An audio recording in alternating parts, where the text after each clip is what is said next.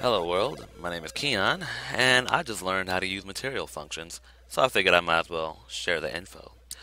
What a material function is it does functions for you, and you could just apply them to your materials. It's kind of makes no sense the way I explained it, so let me just go ahead and show you. We're going to make a new material, and with this new material, I'm just going to call this base.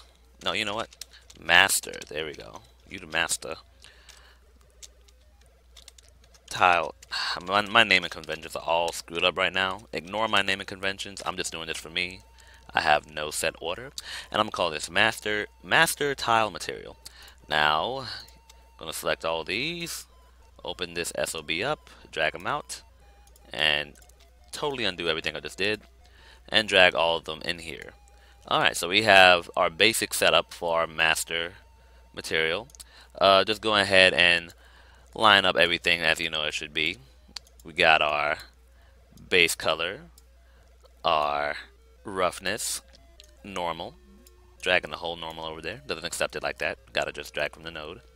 And boom, we got a material, homie. So now two things I want to do is A, I want to make this tileable, and B, I want to be able to adjust the normal. Now we could do this in just this material, but the thing about that is that when we do that inside this material, we won't be able to really apply those effects or functions to any other material. So that's where material functions come in, where they don't have to be used if you want to keep using it. Sometimes it's just used to do complex math outside of the material. But basically, since I'm not that smart, I just use it to do stuff that I see myself doing in a lot of other materials. So let's go back out to the content browser and add a new material function. So right click background, materials and textures, material function. We're going to call this one tile function. There we go. That sounds sexy. So open this bad boy up and you will see that there is just an output. This is going to be the final result of everything we do. If that doesn't make sense, think of it this way. We do some stuff. Let's say you want to have, I don't know, 1 plus 2, right? Whoops. So we have like two constants, and then we'll just add them together. So at the end of this, 1 plus 2 equals 3, and then that would be output to here. Now you can add other output nodes easily by going to the side or just looking up the output functions and just dragging and dropping them. But make sure, same thing with inputs actually. Inputs and outputs are both equally important. Well, not inputs so much because you might not even need an input, but when using multiple of either one, make sure the sorting priority is set because it just makes things look neater, makes it seem like you kind of know what you're doing, even if you don't, like me. So what I'm gonna do is I'm gonna leave this guy out here. In fact, I'm gonna make a copy of him. And for those of you who don't know, a very easy way to make a tileable texture is by multiplying the UV texture coordinates by a 2x2 vector. So I just added the texture coordinate by holding down the U key and clicking the background. I'm glad they kept that feature in because that would have sucked. And I'm just going to delete these guys because I don't need them. In fact, think of it like this. So we're going to change both of these guys to both these inputs to a scalar input, right? Think of it like this. We put something in here and then it's just going to do whatever we want to it and then eventually put it out here. I don't know if I'm explaining this correctly. It makes sense in my head. Hopefully it'll make sense in your head. If you have any questions, just leave a comment. I'm here for you. Also, very important before we do anything else, make sure you expose this to the library, and also just to seem sexy, we're gonna put a library category here. So I'm just gonna call this Keon's functions. Make sure you never spell that name wrong. And if you want, this could be actually part of multiple categories. So I know that let's see what other categories exist. Ooh, vector ops. I know about that one. So we're gonna call this vector ops, vector ops. OPS. So, alright, so we have these two here. So we need to multiply a 2 by 2 vector by the texture coordinate, which is very easy to do. All we got to do is make these two into a 2 by 2 vector by appending them. And if you don't know what I'm doing, I strongly recommend you just scroll through the documents that Unreal has on materials and material operations. They're really helpful. I don't know exactly where all these material masters learn their crap from, because they make stuff that confuses the hell out of me. But go ahead and do that. So, okay, so what you saw me do is I put both the scalar inputs into an append. This is now a 2 by 2 vector. And I multiplied that by the texture coordinate. Now, let's see if I can preview this. I can't because there's nothing in here. So let's try this. Ah, there we go. That's how we preview. That makes sense now. So to use this node to preview stuff, I don't know if these carry over, but use these to preview if you need to. So what's going to happen basically is the higher these numbers are, the more it's going to scale it by. And visually, this doesn't make sense to you, but it'll make sense once we apply it to a material. So final touches for this guy is delete that 5 by 5. Oh no, why are you autosaving now? Your timing is terrible. Your timing is terrible. I should probably disable these while I'm doing tutorials. Alright, so delete that and make sure you name these right. So I'm going to call this tile X, and everything's correct. I'm going to make sure this stays at 0. And I'm going to call this one tile Y. And on the sort priority, I'm going to put this to 1. That way it goes second. Otherwise, it could make it look like kind of retarded inside of the material. So we got all this going on. It looks sexy. Let's go ahead and save this. And go back to our master material. Now let's scroll down to the side. It's going to look so awesome. And look for Keon's functions. So I don't know my ABCs. I forget where K is at. Oh, it's so small I didn't even see it. So I already did this tutorial, so ignore everything I just did. And yep, there we go. So what we do now is just add some constants and change them into a parameter. This will come in handy later. So I'm going to do this really quickly. 1 on the keyboard, click the background, and just add these and then change them into parameters. I'm going to name mine tile X, tile Y accordingly. Whoops, that was named stupid.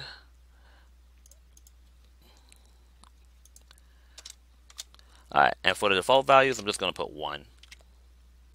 That way we can actually see what we're doing. Alright, so this is the tile Y and this is the tile X. So I'm just going to plug this into each of these guys. Wish there was a faster way to do that.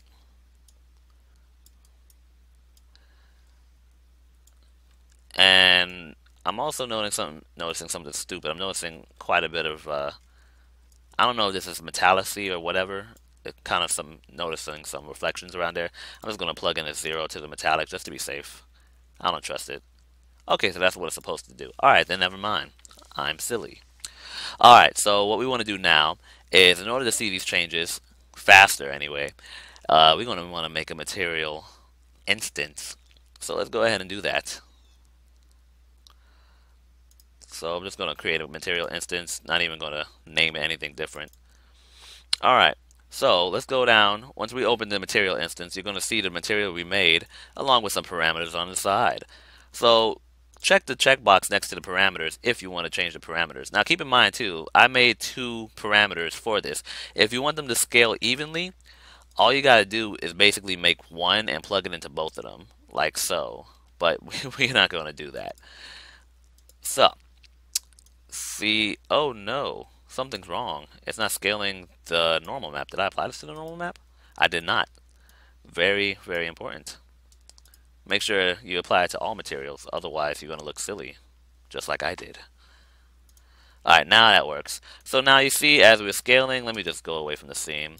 We're scaling, and it's scaling accordingly. So this is a really, really quick way to make a scalable texture, and the best part about it is, since it's a function, we can apply that function to any material. So let's go on to the last part, and actually we got a few more steps before we go to the last part. This next part took me a while to figure out. I still don't fully understand why it works, but hopefully with practice I'll get a better understanding. What we want to do now is turn all of these guys into parameters, all the textures, convert them to parameters. Don't convert them to texture objects because then all this stuff that we've done won't apply. And yeah, there's probably a way to use a texture object and make it tileable, have a tile function to be able to apply to it, but I like this method more. It makes more sense to me. So I'm just going to call this base color and just name them all accordingly. Nothing fancy.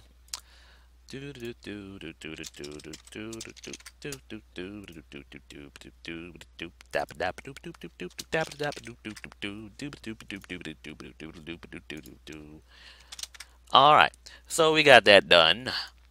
And now what we want to do is create another function. And I'm going to call this mofo normal intensity.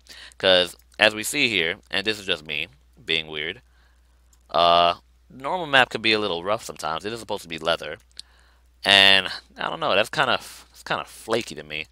So we're going to make another material function and call him normal intensity.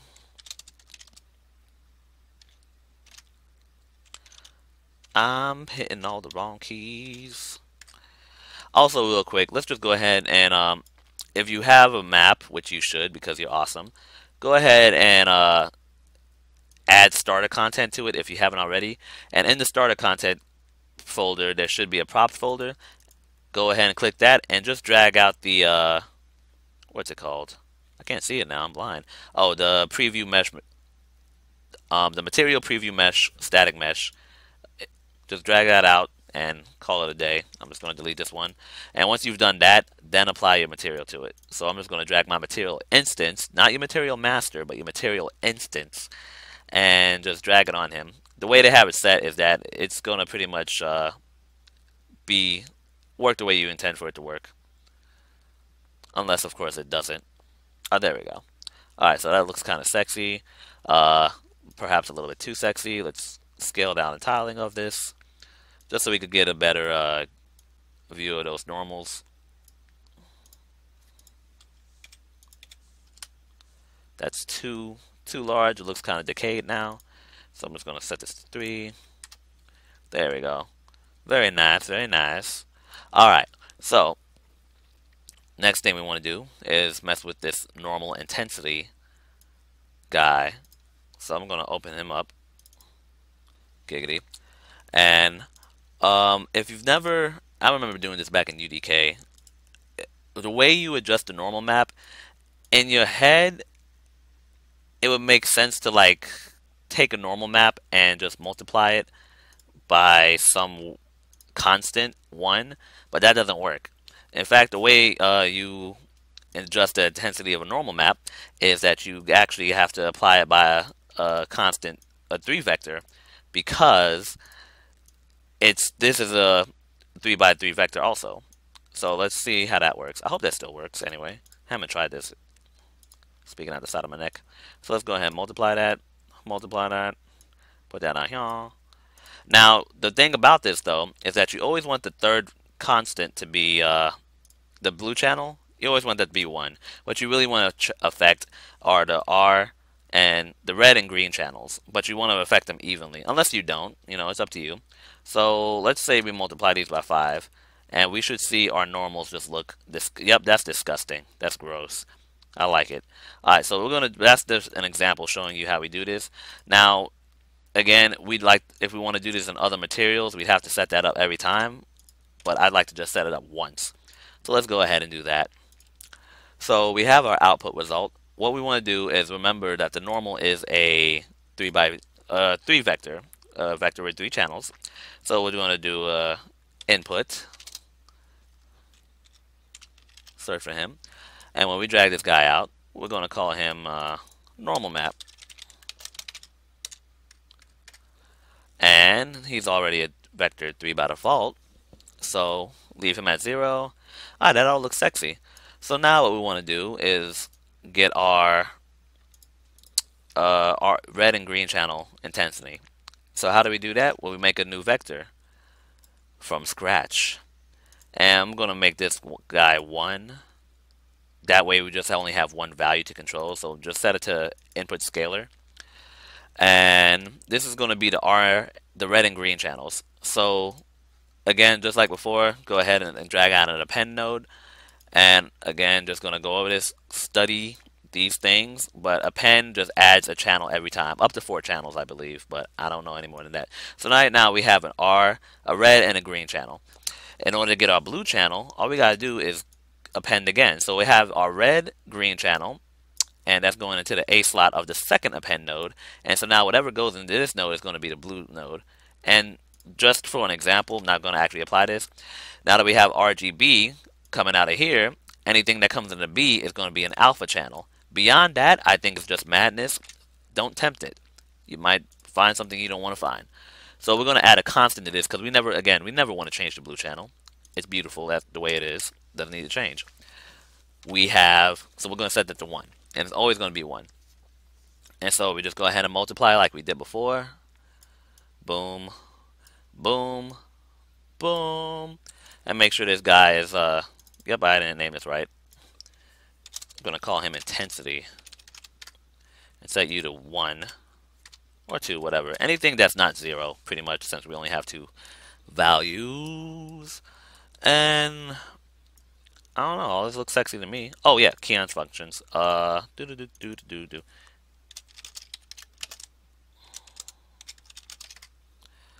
there we go. Actually, you know what? Let me call this Keon's functions too. That way I don't get confused with the other one, because the other one worked correctly, and this one might not. And I like errors. Errors give us an opportunity to learn. So let's go down to Keon's functions too, because they don't exist. I'm gonna close you again. Alright, so Keon's functions, whatever. I'm just gonna type in normal intensity. Yeah, they don't exist. That's weird. Anywho, actually, you know what? Another way to add these is just drag and drop them from the content browser. So we got a material here, and we got a normal intensity there. Drag and drop. There you go. I didn't know that was going to work. I just assumed it did. It would have made sense if it did. Alright, so we got a normal map. Drag that fool in here. Drag him out. And of course, we're missing something, so we're just going to make a new parameter. Call this normal intensity. Seeing that name a lot. Getting tired of it. Just plug him in there and set him to 1. Alright, so we save this. And yeah, take your time. It's okay. This is why we always use instance also, because compiling these textures can take some time. So now we got a normal intensity, and oh, look at that. And so this is basically how a basic, very, very basic method of using material functions. Hopefully that came in handy, and I will be making these files available in the download below. Thank you for watching. See you later.